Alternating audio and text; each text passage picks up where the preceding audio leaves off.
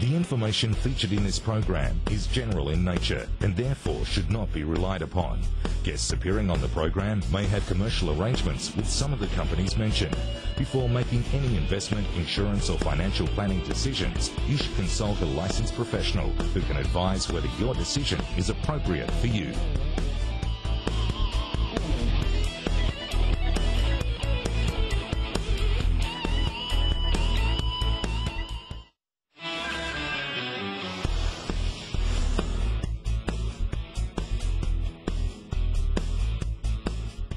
Good evening and welcome to the property edition of Your Money, Your Call. Thanks for joining me again this week as we take a fresh look at property all around the country. But before we get to your calls, let's take a look at what's making news this week. And a program that aims to encourage city slickers to relocate to the bush in New South Wales will be expanded, the government has announced. The Regional Relocation Amendment Bill of 2013 was introduced to Parliament yesterday, following an extensive review of the state's long-running decentralisation program. A $7,000 cash grant to assist in relocating to strategic regional areas will become available to more people, with eligibility now open to long-term renters in metropolitan Sydney, Newcastle and Wollongong. The legislative amendments will also lead to the introduction of a new skilled regional relocation incentive of $10,000 to encourage people to move from Sydney, Newcastle and Wollongong to take up employment in regional New South Wales. And real estate portal onthehouse.com.au has released a report revealing its top Australian suburbs for investors.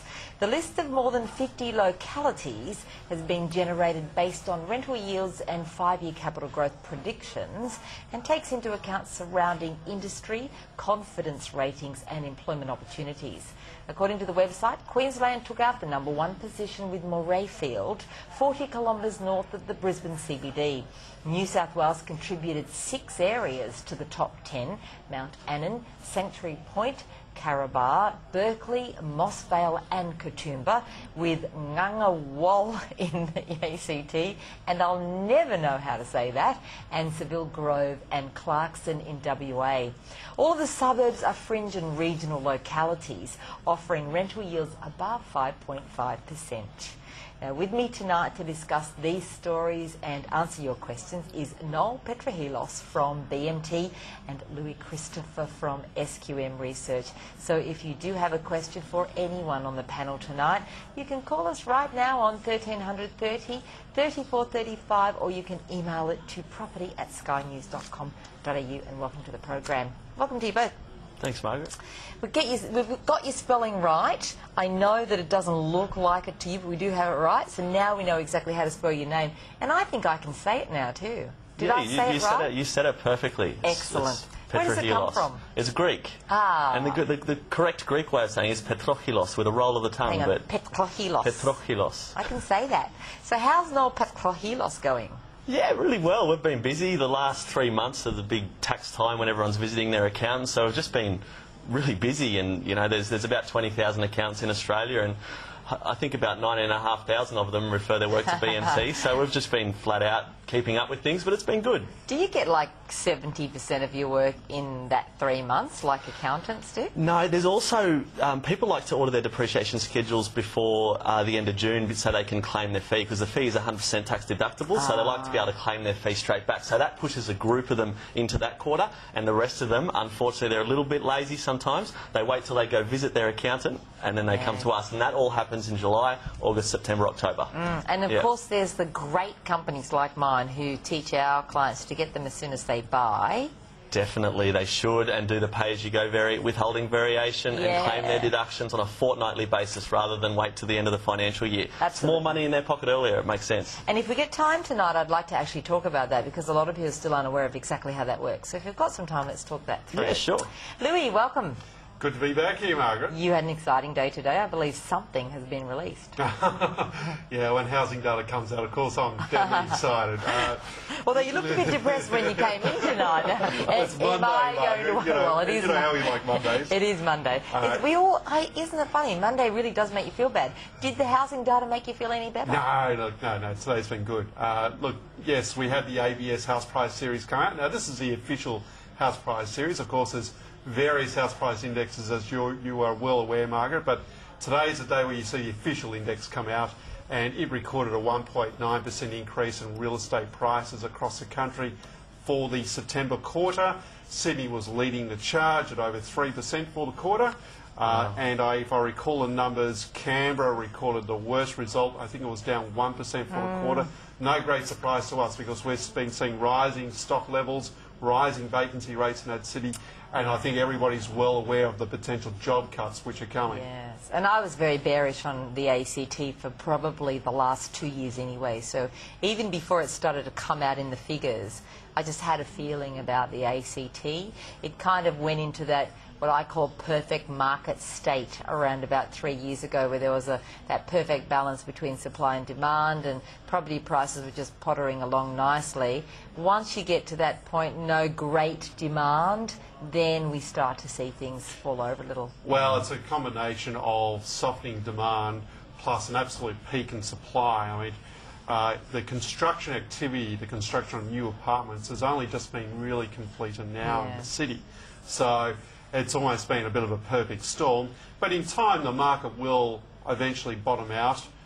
There'll be probably some good buying opportunities, in my opinion, in about 2 years from now.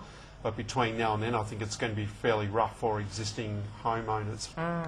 Now, look, I'm a little worried about Sydney, because I know that it's going gangbusters at the moment, and I always worry about that. You know, my biggest concern is, and there are parts of Queensland where this is happening at the moment as well, properties are being listed, contracts are being taken on them immediately, and then basically offers are being made and properties are being snapped up really quickly. What tends to happen under those circumstances is that in some of those areas where it's really hot, people start paying a little bit too much. They start wanting to just beat everybody else, and they go up and up and up and up. And then when the buyer frenzy goes away in maybe a year or two, people who bought at that hype or the height of the market find themselves, maybe they've paid, you know, $30,000 or $40,000 a month. If it's an owner-occupied, it's not such a big deal. But in investment, you don't want to be doing that. Well, you know, they say, you know, basically sell high and buy when the price is low. Very hard to time these things, of course, Margaret. The Sydney market is running fairly hot right now. We think there's going to be at least another year left in it. Then it's going to be very much up to what interest rates actually do. Put it this way, back in 2003, the market was well overvalued. Now, taking into account the recent run in the Sydney market, we're nowhere near those overvalued levels we had back at that time, so there is still some runway left in the market. But yeah, look, we need to be a little bit cautious, particularly if we get an interest rate rise. And let's remember that most of this recovery has been actually investor-led, investor-driven, makes the market a little bit more speculative. Absolutely. Look, let's go to the phones, and Lee from Gladstone, welcome to the program. Hello, how are you? How is it up in Gladstone today? It's warm. Yes, I bet it is. It's been very cold here, so you're in a better position than we are. What can we do for you, Lee? Yeah, look, I'm just ringing up to ask a question on... we obviously up in Gladstone, we bought sort of probably at the wrong time, and we're looking at buying an investment, and we're thinking of Hastings in Victoria. It's going to be our first investment, and yeah, we just would like some advice on that. Now, I get a feeling that one of two things is happening here. Either you're originally from that area, or someone has something to sell you there, because it seems a random choice for someone from Gladstone. Well, we're from Melbourne, but nobody's selling us anything there. We just, with the new port that may or may not go ahead, that's what we're kind of thinking for a long-term growth. Yes. All right, well, look, let's go to the panel and see what they're saying. You know, Louis, a lot of people are hanging their hat on the new port. There's always a port or a marina or a golf course that people want to hang their hat on, what do you think or a Bunnings is going to happen in Hastings? I don't know Hastings very well at all, Margaret, just calling it straight. But looking at our stats for the area, which is postcode 3915, we're seeing stock levels at lower levels than what were recorded back in the last downturn of 2008. We're recording flat real estate price growth for the last 12 months, and basically vacancy rates seem to be hovering at around 2%. It's neither not too hot nor too cold from what I can see on the stats. Nol, of course, you know, all of Melbourne, people have been saying for a couple of months now it's probably not the time to buy. My opinion of most of Melbourne is if you didn't buy for a year and you went in, you'd be getting similar prices to what you're getting now. What are you guys seeing down there? We're seeing some of the more regional areas. I mean, with depreciation, people usually on average take about a year to order their report, so we're about a year behind. But still, we're seeing activity in regional areas in Melbourne, and not so much right in the city, on the outer suburbs and the little further out areas like Ballarat and places like that. But I'm not 100% sure on Hastings. It's just one of those places that it doesn't pop up very often in the property world. Which is not a bad thing, Lee. That, you know, if you're not hearing about it, doesn't mean you shouldn't be buying there. And, you know, I'm of the opinion that if you're hearing about it all of the time, then you shouldn't be buying there because it's probably too late. If people are looking at buying in an area because they're reading about it in a magazine, it's probably overheated. In terms of Hastings and whether or not that port actually goes ahead, I think one of the things that it's going to rely on is that ring road to be able to link all of those areas around through Moorabool, Geelong up into Sunbury, all the way back down to the port again. And I think under those circumstances, and of course they've just released a new plan in Melbourne called, I think they're calling it 2041. I could be wrong about that, but it is a new plan that is identifying actually these port hubs rather than just transport hubs. Look, it might go okay. Do I think it's going to go off any time in the next year or two? No, I don't, and I think it's more likely to be more of a long-term choice. So if you're investing in Hastings, I wouldn't expect to see much capital growth for the next 4 to 5 years. I think it's going to be very quiet for that time, and I think it's going to depend on what actually ends up being developed down in those areas. You have to make sure that you're looking into areas where the development is sooner rather than later, and projects that are actual projects funded rather than just in the wings and a possibility. But apart from that, I don't think you'll lose your money if you're investing in Hastings in Victoria. Well, it's great to have you here this week, and of course, if you call or email and ask a question, you could get hold of a copy of my latest book. It's called How to Achieve Property Success, and no, it is not that book that you are seeing on the screen. That is the one before. But, you know, maybe I'll send that one too. But How to Achieve Property Success, and I'm sure we'll have a screenshot of that next time round. It's a combination of my first 3 books, and not that book that you saw on the screen either. It's the complete guide to buying property and covers everything that you must know, from tax and gearing right through to finance and conveyancing. Now, all you have to do is call us now on 1300 30 34 35 or email us at property@skynews.com.au with a question. Make sure you watch at the end of the show to see if you're the lucky person. We're off for a break. Don't go away. When we come back, we'll take some more calls and answer some email.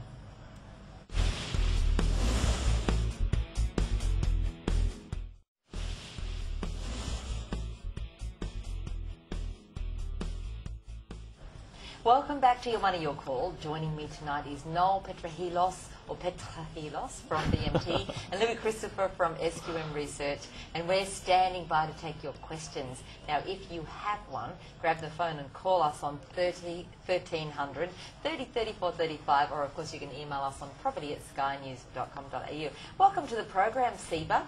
Yep, hi. I've just purchased a property in Tregear in Sydney's West, and it's for about $350,000. It has a 3-bedroom house and a 1-bedroom granny flat at the back, and it's renting total rent from the 3-bedroom house plus a granny flat is around $530 per week, which is around 7.8% rental yield. The bank has valued at $350,000, so I'm all ready to go. So I just wanted to get your opinion on buying them.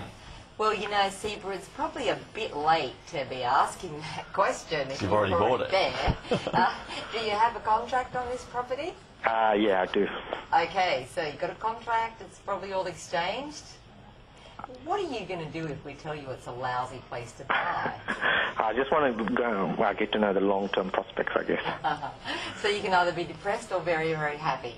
Yeah. Okay, well, let's go to Louis and see what he has to say, Seba. Okay, so Tregear, well, what an area. Of course, about 2 years ago, we forecasted that Sydney's West would outperform the overall Sydney-wide average, and that's exactly what's happened. For your information, our stats say that Tregear's gone up by 22.5% over the past 12 months, a massive increase. There's probably going to be about another year in it, then I think the market's going to become quite overvalued. Yields are coming down very quickly with that type of capital growth, so be careful about that. Long term, I think you're going to be fine. Short term, expect a correction sooner or later. Maybe not in the next 12 months. Perhaps when we see the RBA lifting rates again at some point in the cycle, we'll get a correction out in Sydney's West. But yeah, it's running with a full head of steam right now, Margaret. And that's the exact correction that I was alluding to earlier in the show when I talked about all this buyer frenzy and, you know, people just snapping up these properties, and particularly the ones with the granny flats on them. You know, people are really into those at the moment, and so they are in danger of becoming that little bit overheated. But there's plenty out that way. It's not like it's sort of a remote area. It's not like it's a regional area. All around Blacktown and Penrith there's a huge amount of infrastructure planned for the future. So, you know, I'm sure Steve's going to be okay. Noel, from your perspective, I'd like to ask the question for the benefit of the other viewers and Seba. This one comes with a granny flat. Yes. And what a lot of people don't realise is that when we talk about yield, we talk about the rent in relation to the purchase price. But in reality, the two things that this person has is two rents in relation to the purchase price.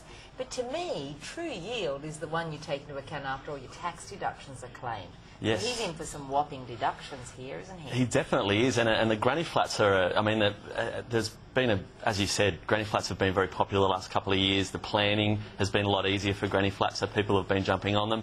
And look, what a great yield he's getting there at 7.8%. The depreciation side of things, there's going to be all these extra deductions because the granny flat, looking at that area and what normally happens, would only be a few years old, hopefully, that granny flat, and these granny flats get some really solid depreciation deductions. So make sure you've got a good depreciation schedule for the house and the granny flat, and you're claiming all those deductions that are available. But as a cash flow property, I mean, it looks pretty good at 7.8% yield.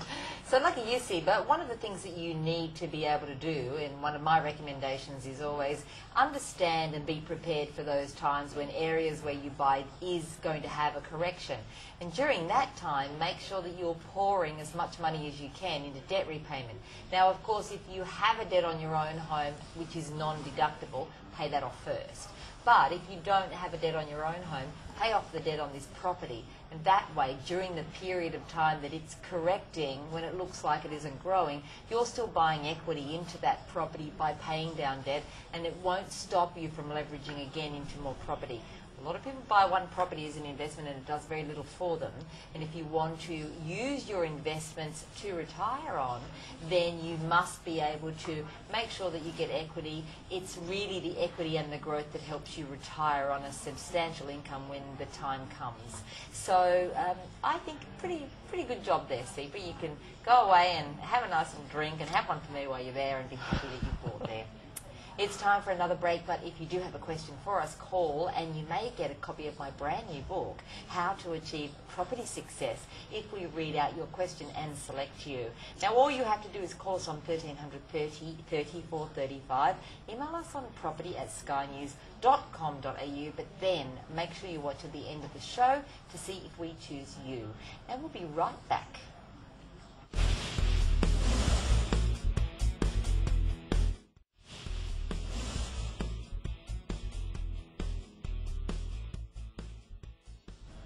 Thanks for staying with us. This evening I have Nol Petrohelos from BMT and Christopher from SQM Research in the studio I'm doing a great job answering your questions.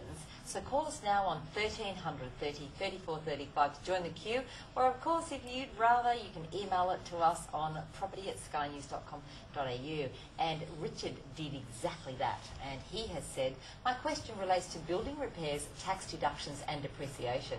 Now I understand that repairs on a rental property are tax deductible, whereas improvements are depreciable. I have quotes from a builder for a number of different repairs, although there are a couple of line items which may not be considered repairs. Words like upgrade, paint and improve, mainly relating to water drainage and structural issues.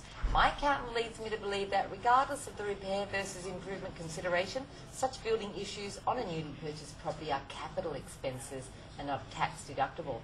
Now, is this true? And if so, how long does one need to own a property for, after which repairs are considered tax deductible? That's a long question, Noel. It is a long question. I question. actually believe it has a short answer. Well, it is more of an accountant's question, but there is no period of time. It's more based on, for me, the work that's being done.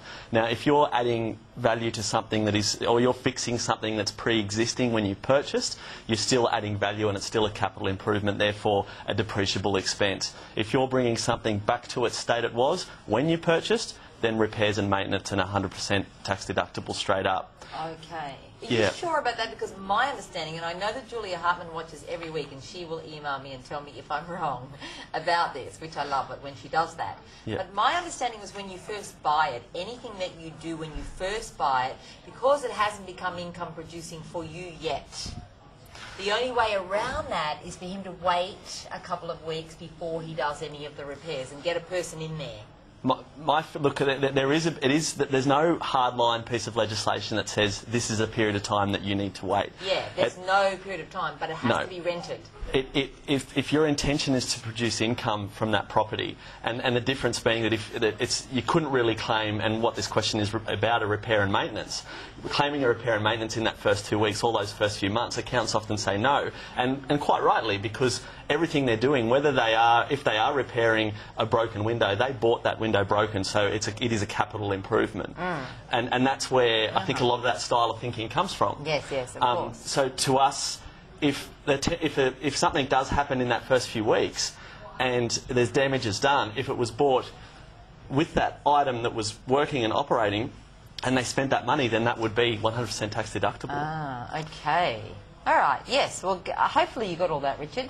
I did too, I think. So hopefully your accountant is then incorrect and some of those items may be deductible.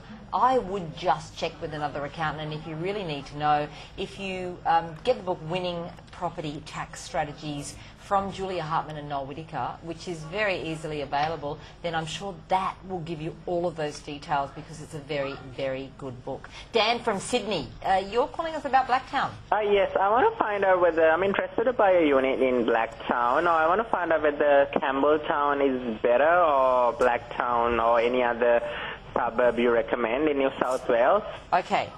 Very quickly, this one for you, Louis. Better or worse? Blacktown's certainly taking off more than Campbelltown at the moment, but investments are long term. Oh, we might have lost a caller there, but I'll continue on. I like Blacktown just over Campbelltown. Firstly, it's a little bit closer to the city. Firstly, I'm noticing a demographic change occurring in Blacktown as well, so the demographic is moving towards middle to slightly upper middle income earners. So income growth is actually growing a little bit quicker than Campbelltown. I like it for the fact it's on the railway line. So is Campbelltown, of course, no problem about that. The infrastructure I particularly like. When I'm looking at the vacancy rates at this point in time, we've got a 1.5% vacancy rate. That's favouring landlords. It's looking good. Same comments as those what I had Tregear's before. Be careful, it's been a big run. Blacktown for you. I'm saying also Blacktown, but I urge you against the unit because Blacktown has a lot of families, and I think the houses are going to perform better. You buy the kind of property that the demographics should demand, although with a changing demographic, you might be okay with that unit. Just make sure you check out there's a demand for them first. It's great to have your company tonight. We're off for a break, but when we return, you'll have another chance to get hold of a copy of my brand new book, How to Achieve Property Success. But you will have to ask a question and have it selected. Call us now on 1300 30 34 35 or email us on property@skynews.com.au.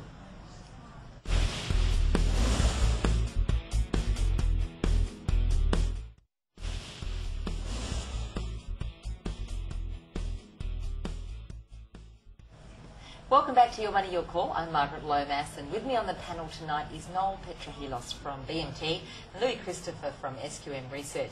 Now, if you have a question that you think we can answer, I can tell you we can answer most of them. Call us now on 1300 30 34 35 or email us on property@skynews.com.au. Cheyenne, welcome to the program. Hi Margaret, how are you? Good, how are you going? Good, thanks, good. I just want to ask you, I've got an opportunity to purchase a car space adjacent to Sydney Airport. I just wanted to know what you thought of that.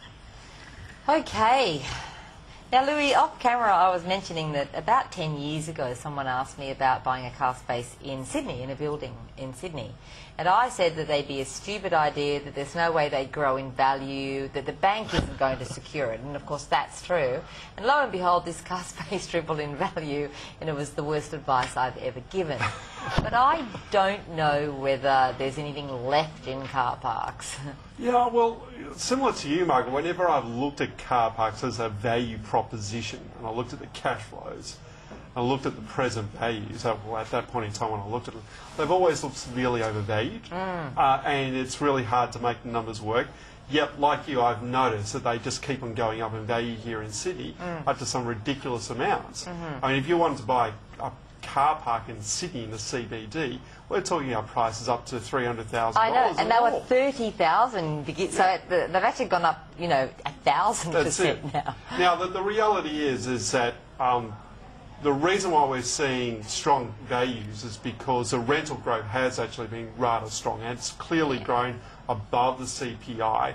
That's because of the general population increase in Sydney and the general population of executive workers and finance workers who are driving in. That's probably not going to stop in the meantime. I just still find it really susceptible to some type of major correction because they still seem overvalued. But hey, I'm not a car park expert, am I? No, look, I don't think any of us are, and certainly you can't depreciate them, can you, Noel? You sure can. Oh, can you really? Yeah. What do you depreciate? The concrete? You can, look, there's the building component, the hard stuff. Oh, I guess if it's an undercover car park. There's the 2.5% on the structural element of the building. Yeah. You can claim all of that, and also a lot of car parks have a little percentage of interest. Is it 2.5% because they're not residential? No, they're non-residential, so they fall into the commercial. Is that 4% then? It's 2.5% still. 4% for travellers, accommodation and manufacturing. I knew that. Yeah, so, I mean, they still get their 2.5%. They still have a little percentage of ownership of all of the plant and equipment around the place because they have common areas. Yes. And in those common areas, there's light fittings, there's and lifts, there's all this stuff, so the depreciation side of things always works out quite good for them. You're just excited about every little thing that comes up, though, aren't you? I'm a little bit. Look, I need to be honest with you. One of the things that's happening out there in Sydney Airport is parking's actually getting cheaper. I don't know if you guys have noticed that. Parking's getting cheaper. I park at the airport, and now if I book 7 days ahead, I can get it for like $80 for 4 days. It's fabulous. $20 more, it gets me valet. I don't know whether the area's right for car park, but one could argue that more and more people are travelling, and therefore the car parks are going to be needed. Let's just put this down to speculative. And let's also say that you're not going to be able to secure it with the bank. So you are going to have to use up, if you've got either cash of your own or valuable equity in your own residential property, which you could otherwise use to buy a less speculative investment. So I'd put it in the high-risk category. No one on the panel is willing to say that they won't work because they might and they have. But if you're a high-risk investor, maybe take the risk. But if you're not, I'd stay away from it. Louise from Hawk's Nest, how can we help you? I noticed that where mining starts or is advertised in small towns, say in Hunter Valley, often whole towns put their places on the market. Like you go along and they, in some places like Casillas, that I actually just went through the other day, they actually become ghost towns. Yet, when you go to rent a property in a town like Gloucester, the rents are very high. To me, it would be a good investment to put money into some of these properties, some of which are very nice looking, but would you be taking huge risks? Like, what actually drives a town to lose money on what they to lose money on what people own, like people virtually walk off their properties, and yet to have very high rental where workers can't seem to get reasonably cheap rents. Well, look, Louis, I think the realities are that initially it might look like people are losing money and that they're all throwing their properties on the market because they want to get out before the mining takes off and before the miners move in. I don't know if you've ever been on the pub flight from Perth, but a lot of miners in one area are very noisy, trust me. But I think eventually, and often in the short term, they respond to that high rental return because the investors come in behind them, snap them up. And once people realise what's happening in town, that's when the prices start to go. We've seen it happening all over the place. Yeah, that may well be the case, but what we're also seeing right now is a real correction occurring in a number of mining towns. Karratha is one that comes to mind. Yeah. So about 2 years ago, rents actually got up to about $3,100 a week for a standard For a donger. home. Right? Okay? Yeah. $3,100 a week. Now, there's been a correction on our numbers where the rents have come down to $1,800 a week, and real estate prices have also had a major correction. Vacancy rates have lifted. This is an example of what happens when you see a mining downturn. Of course, Karratha is heavily exposed to iron ore. It's a single base economy town, so it's susceptible, particularly susceptible to the global commodity cycle. And we have now had a correction. Anyone that's bought at the top there would be seriously regretting it right now. But there'll be a bottom eventually, but seriously high risk, seriously high volatility. You want to get your timing perfect in towns like these. We thought car parks were high risk. This is high risk on a much larger scale. You know, 2 years ago I was speaking over at the Perth Home Show and people were flocking to a couple of stands there selling the dongers in Karratha and Headland and a couple of the other places for somewhere in the region of $1 million. And I say dongers, but they were little 3-bedroom nothing houses. And people were coming to me and asking me, should we buy them? They're $1 million, but they're getting $3,000 a week rent return. And I said to them all, run, do not buy them. You've got a big amount of money in the one basket. You've got a big reliance on the single tenant and the single industry, and that's a volatile mix to have all of that together. Like the car park discussion, my advice to people is if you can afford to lose money, it's a speculative investment that can pay off if you get your timing right. But if you can't afford to lose your money, you shouldn't be in there. It's like buying pork belly futures, isn't it? If I had an existing portfolio of properties, and I'm not going to go into my own personal financial circumstances, then I would consider it Yes. As one of many in a portfolio. Certainly wouldn't be my first investment. Yeah, exactly. And you agree? Oh, look, it's a big buy-in and it is a risk, and if you get the timing right, it can pay off, but you've got to be prepared to hit the other side of it and lose some money. Unfortunately, as you said, there's one big industry there that's employing everyone, that turns, and we see a bit of a bloodbath. Yeah.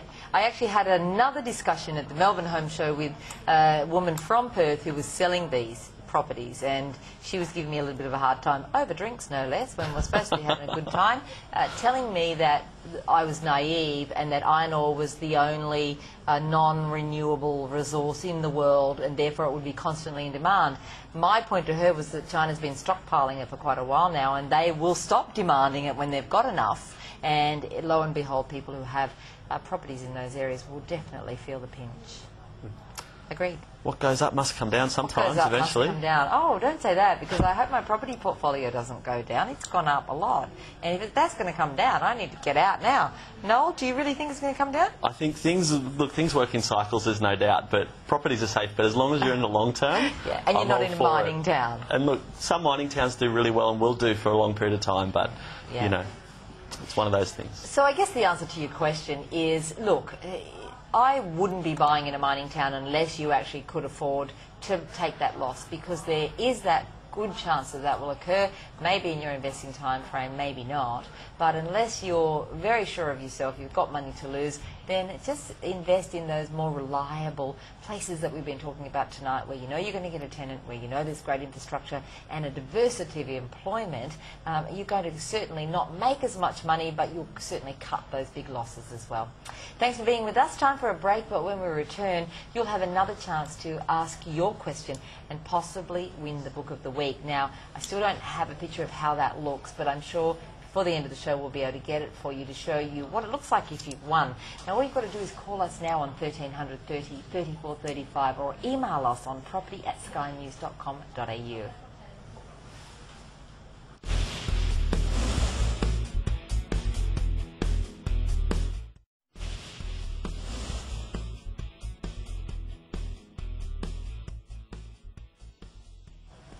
Welcome back to Your Money, Your Call. I'm Margaret Lomas, and joining me tonight on the show is Nol Petrohelos from BMT and Christopher from SQM Research. Now, we've been answering your calls tonight, and if you have a question and would like to be in the running to get a copy of my brand new book, How to Achieve Property Success, call us now on 1300 30 34 35 or email us on property@skynews.com.au. Greg, you're from Mackay. How are you going? I'm going really well, and I'm really happy to have rung you tonight. Excellent. Well, I'm happy that you called. I was up your way a couple of months ago. Okay. Chatting Right. to your I man. missed you. Yeah, I looked for you, Greg. I couldn't find anywhere. Okay, are you ready? I'm ready. I have a house in Gracemere, a house in Blackwater in Queensland, and a house in Mackay. Ooh. You've got to That's get you why out of I'm happy to have Queensland. rung you tonight. Yeah. Now, the Blackwater house I've got quite a bit of equity in, and the rent's worth $750 a week. I've now just leased it at $500. Yes. I'm still quite happy with that. Yes. And I guess the Gracemere place, it's gone down in rent. But I'm sort of happy with that, and I'm happy with my Mackay place. But I think I'd like to get something a bit, positive geared. I'd like to get some positive gearing in my portfolio, if you know what I mean. Yeah, look, maybe not even positive gearing, but maybe just leverage into something that's a bit less prone to the regional variations and the mining stuff. Just to explain to the panel, Gracemere is actually not necessarily mining influenced because it's in Rockhampton. It's a newer suburb up there near Rockhampton. But it was oversold a little while ago with lots of new house and land packages, and this is why Greg's now finding a variance in his rent return. Blackwater, of course, is mining influenced, and Mackay is a little bit of tourism, and they say mining, but I think the big driver there is really the tourism market. Of course, you know, if mining's going gangbusters, then tourism often isn't, and vice versa. Where do you reckon Greg should go next? Louis? Sydney. Look, it's Greg's certainly got a lot of real estate there up in North Queensland. As you've rightly said, the exposure Greg has is basically mining and tourism.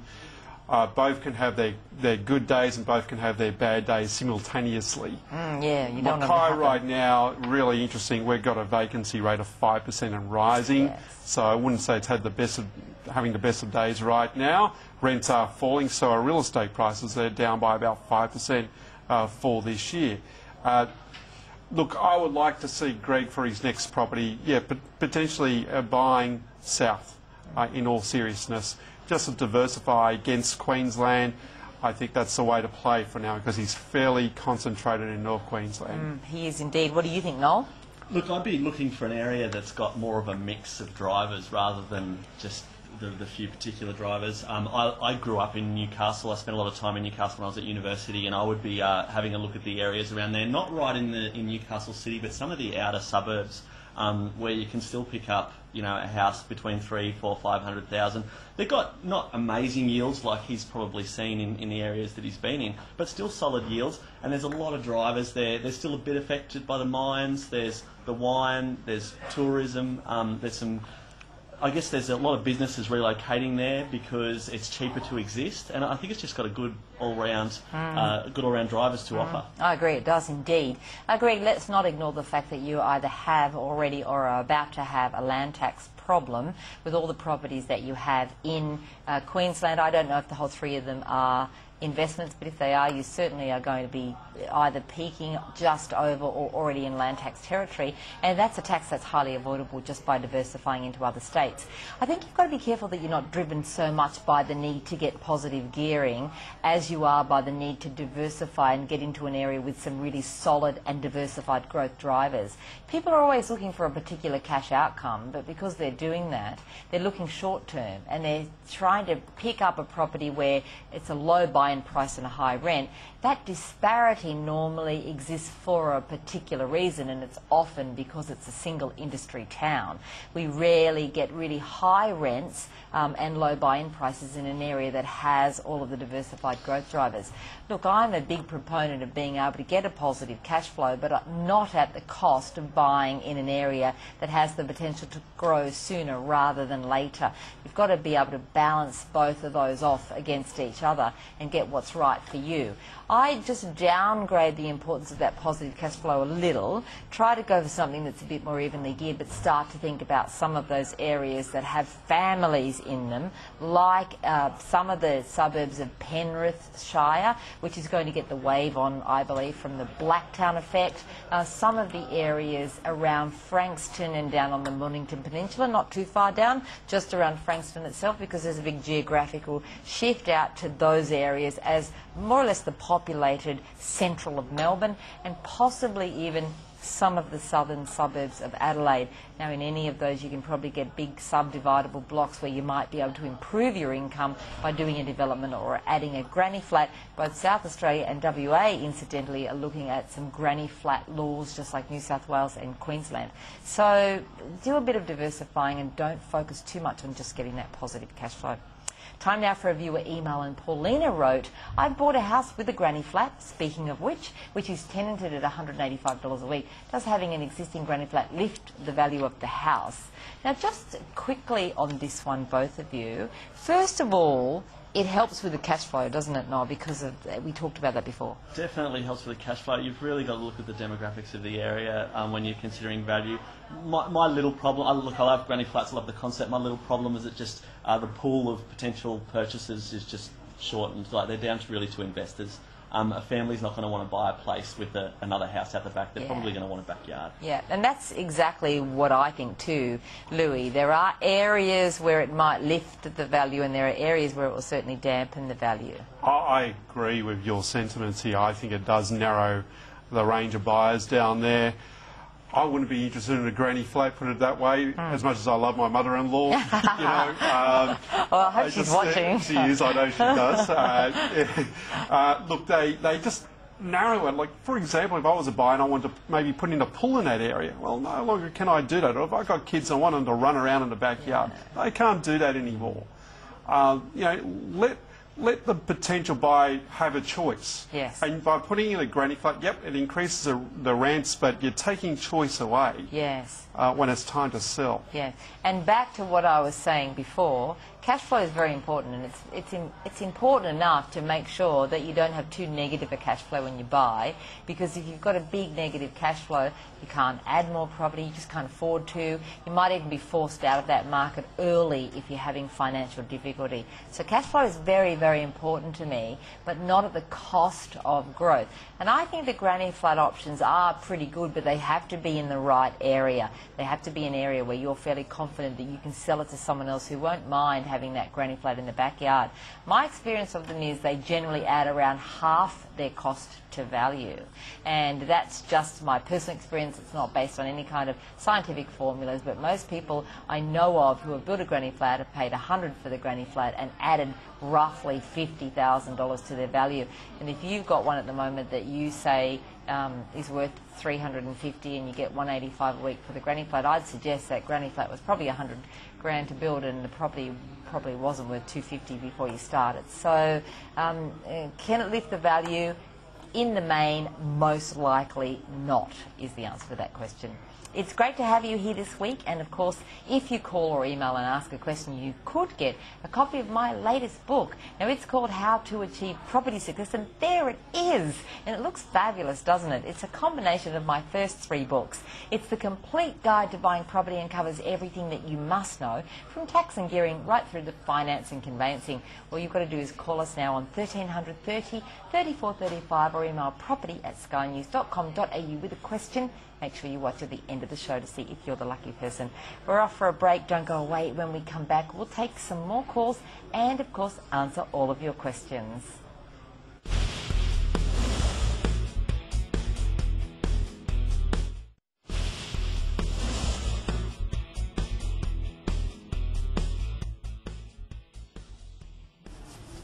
Welcome back to Your Money, Your Call. I'm Margaret Lomas, and it's been a great night with my expert panel, Nol Petrohelos from BMT and Christopher from SQM Research. We've answered a lot of calls tonight, and if you also have a question, call us now on 1300 30 34 35 or email us on property@skynews.com.au. Les, you've just gotten in at the end of the show. Oh, yes. I want to find out where would be a good suburb to invest about $350,000 for a unit or a house. Okay, now that's a bit of a minefield, given that how many suburbs are there in Australia, Louis? Do you know precisely?